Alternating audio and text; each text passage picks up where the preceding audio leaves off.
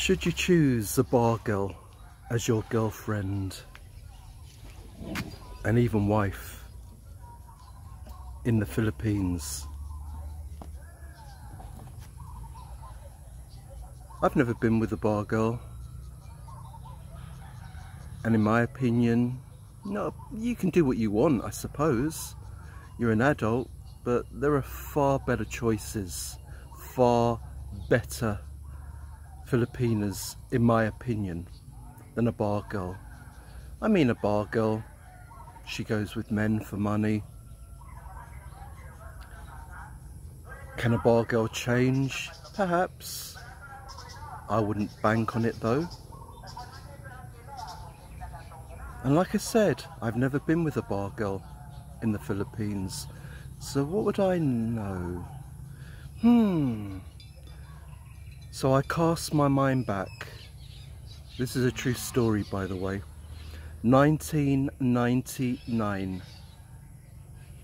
1999. In the UK. I meet a girl, not a Filipina.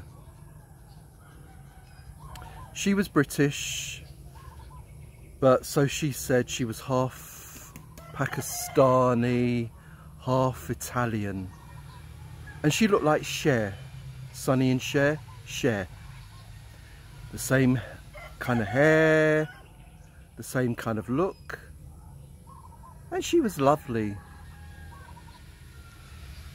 When we first met, we used to talk on the phone. She had a mobile phone. She was one of the early people to have an early phone back, a mobile phone back then. I just had a landline. But we used to talk for hours, and we seemed to have loads in common. And we got on really well. She was from Bristol, originally from Manchester. That's up north of England. And I just like everything about her. And we became an item. Now, she said she was a saleswoman on the phones, selling computer software. Now, 1999, computers, PCs were quite new, so I wasn't totally clear what software meant. But she was pretty good at it, she told me. She made a lot of money. That's fine, great, good for her. I came to Bristol to meet her then boss, female boss. I met her, we went to a bar to drink. I met the boss and the boss's husband. The boss looked a bit strange. She wasn't quite wearing a bikini, but she was a bit strange for a boss. Anyway, cut a long story short, she comes to live with me. She comes back to London soon after and lives with me in my apartment. Everything's fine for a couple of weeks. Funny thing was, when I used to go to work, I used to phone her on the landline. During the day, it's always engaged, always engaged. Why is it always engaged, you know? Maybe she was phoning back home, I don't know. Always engaged, could never get through. Anyway, after 2-3 weeks, we went to the family planning clinic. And bear in mind, this girl, she used to swear. She was cool. She didn't mind if you cursed. You know, she wasn't one of those prudes. She cursed herself and could take a good joke. So she said something when she went to get the family planning seen to. She said something like, the woman that she saw in there said that she had reminded her of someone she once knew. And I don't know why I said it. As a joke, it just came into my head. I said to my girlfriend, what would you have done if she said you reminded her of a prostitute? I was trying to be funny. There was no reason I said that. She went ballistic. This is a woman that swore that cursed like a trooper. She went ballistic. wouldn't walk with me on the way home. Oh, I'm sorry, about a week before that happened, we had the local newspaper and she was looking for jobs. Again, I was trying to be silly and I made a joke. There used to be lots of adverts for masseurs, you know, those masseurs and escorts. And I, for a joke, said, well, if you can't find a job, you could always find a job doing that. Just a silly little joke. She didn't even look at the ads I was showing. It was a joke. And she knew it was a joke. Anyway, so after the family planning, after I said what I said, she wouldn't walk with me. She was in a huff. You could even call it a tampo, but you know. Anyway, we get back. She tells me, I'm going back to Bristol. I'm not staying here anymore. I thought that was a bit extreme.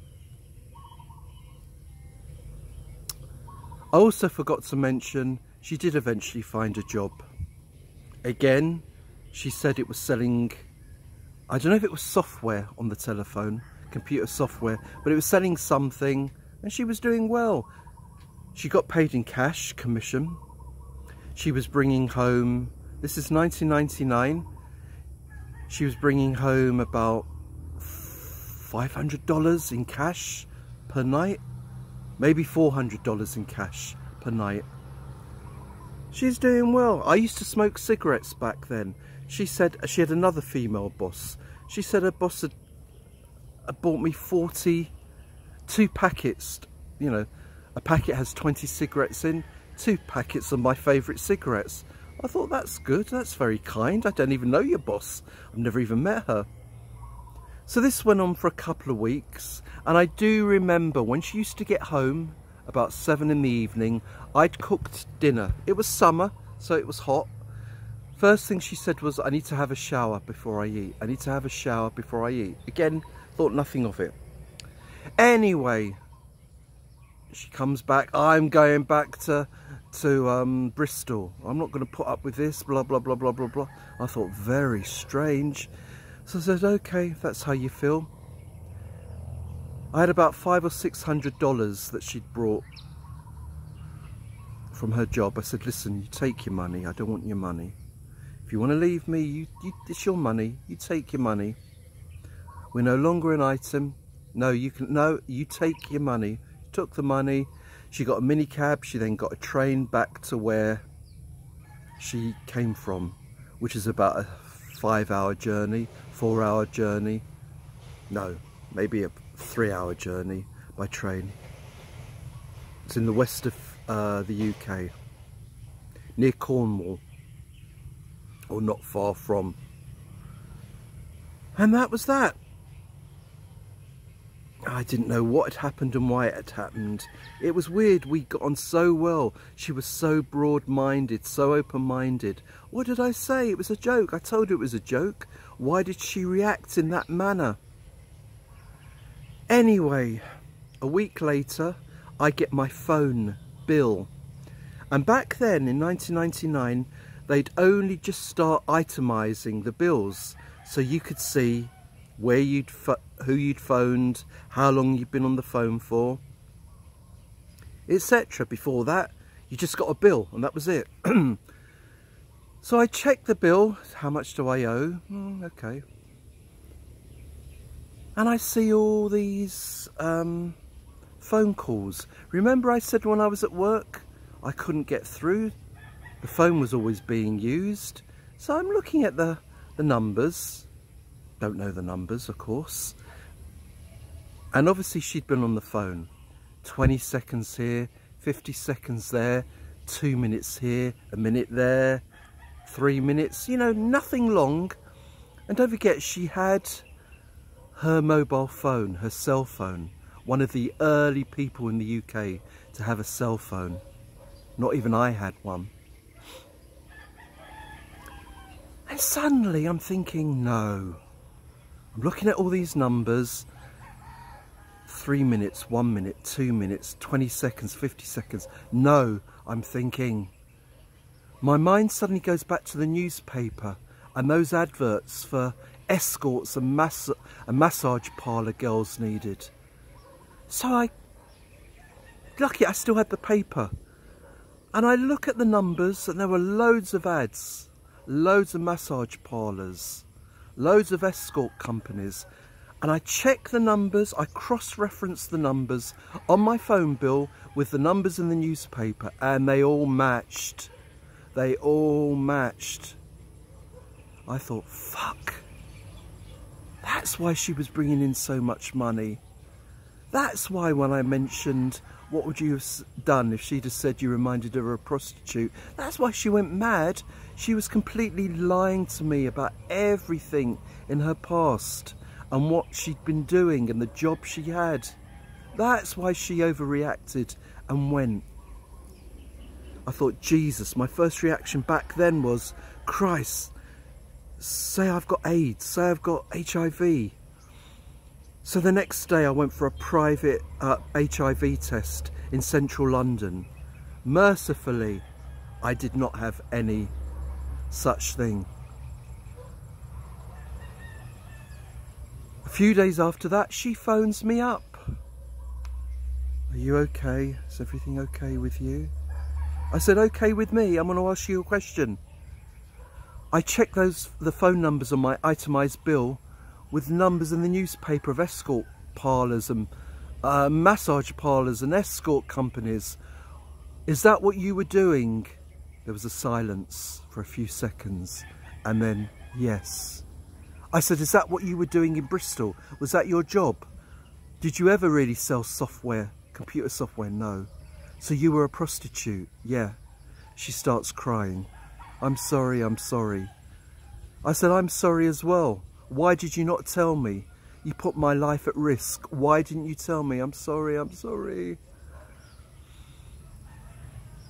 I said, oh, well, you know, I went for a test. I'm fine. It is what it is. I wish you well for the future. I'm sorry. Anyway, I wish you well, blah, blah, blah, blah, blah, blah. I put the phone down. A couple of days later, she phones back up. Oh, sorry. Ugh. A couple of days later, one of her, I never met her friends. One of her friends phones up. Zara, that was her name. Zara is pregnant with your child. And then I hear laughter in the background. I said, what? Pregnant with my child, blah, blah, blah, blah, blah. Oh, can I speak to her? No, she's too upset, blah, blah, blah. And then a day after that, Zara got into a fight. She lost your child, blah, blah, blah, blah, blah. Again, I hear laughing in the background. I put the phone down. They must have called me on a mobile phone, and they must have forgotten to turn their mobile phone off. Because after I put my landline phone down, I thought, let me just phone my mother and tell her what's happening. As I pick the phone up, I can hear their mobile phone live still, and they're talking about me. Oh, he really loved you. Makes me feel sick. And all this laughter. To me, it sounded like they were on drugs. Again, a few days later, Zara, the one who looks like Cher, my ex, phones me up. I'm really sorry, I do love you, you know, blah, blah. I said, you were laughing at me. You hadn't turned your phone off. No, that was my sister, it wasn't me. I said, look, just can you stop phoning me? Anyway, so that's what happened. She wasn't exactly a bar girl from the Philippines, but she was sorta. And she was no good, is my point. Why go with her and ruin your bloody life? Find at least a half-decent girl who's going to ruin your life. At least you've got a fighting chance.